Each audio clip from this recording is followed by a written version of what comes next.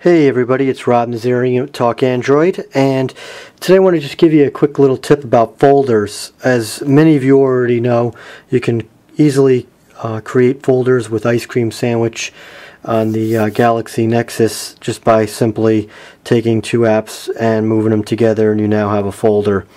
Of course, you can then remove any app that you want as well.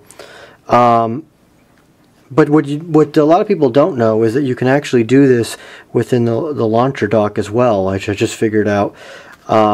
Which folders in itself saves a lot of space on your screen for your wallpaper, so you can show off all the good-looking wallpapers that you have. But if you do it in the launcher dock, you even save even more space. So basically, it works the same way. Just take the app and bring it down, and you now have a folder. And you can name it, but it's not going to show up anyway. And you can put as many as you'd like. Just move them right in there. And there we go. And we have five of them right there.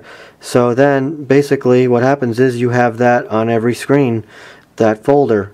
And it works great. And of course it works the same way if you want to move them out.